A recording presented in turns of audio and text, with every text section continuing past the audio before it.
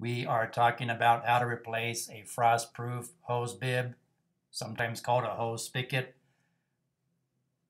So if you live in cold climates and you forget to disconnect your garden hose from your hose bib, this is what can happen.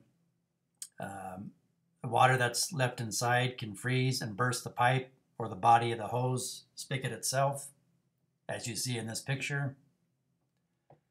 So what I had to do is go under the house in the crawl space, and you can see the existing one was soldered in place to the copper pipe. So I had to cut that out. When I installed the new one, instead of trying to solder up in that confined space against wood, I just went ahead and installed a shark bite push to connect hose bib. So that was a quick and easy replacement. And on the outside of the house, you want to remember when you install a new frost-proof hose bib, you don't want it to be perfectly horizontal. You want it to be angled slightly down. So that way, even once you disconnect your garden hose, any residual water in the body of the hose bib can drain out. So even that residual water, you don't want that freezing inside there, even with the hose disconnected.